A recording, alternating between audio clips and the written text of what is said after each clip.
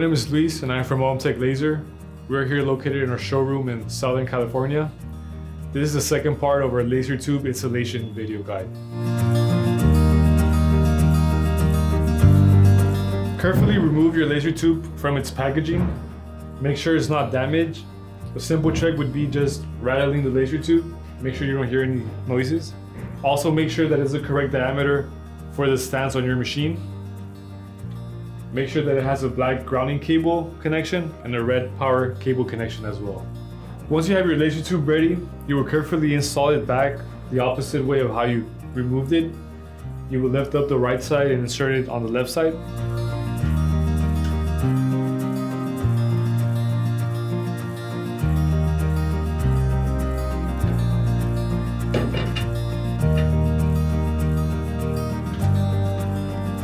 Once placed on a stand, you need to make sure that the distance between the tip of the laser tube and the frame of member number 1 is about 1/2 inch to 3/4 of an inch.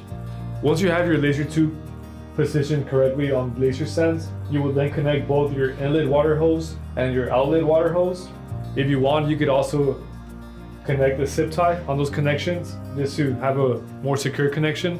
You will then strip and twist the wires of the exposed cables of both the grounding and the power cables.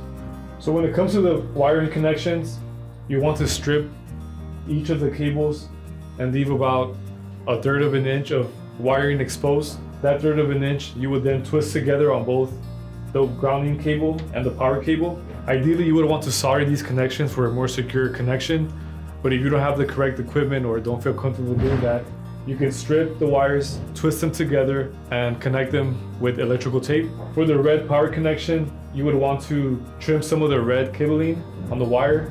That way, when you insert the white ceramic block, it will be easier to insert the cables all the way in. After you do that, you would then have to wrap the ceramic block and start about 1/2 an inch from the power cables themselves with electrical tape. That way you can prevent arcing issues. Once you have connected both your grounding and your power cables successfully, you will then have to measure the distance between the laser tip and the frame of member number 1.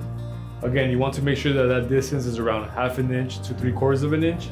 Once you have that distance measured correctly, you would then secure the mounts on the laser stand, and you have to make sure that you do not over tighten the screws. After you have secured your laser mount stand, you will then connect and tape the black wiring cables to the mount and the red power cables to the body of the laser tube.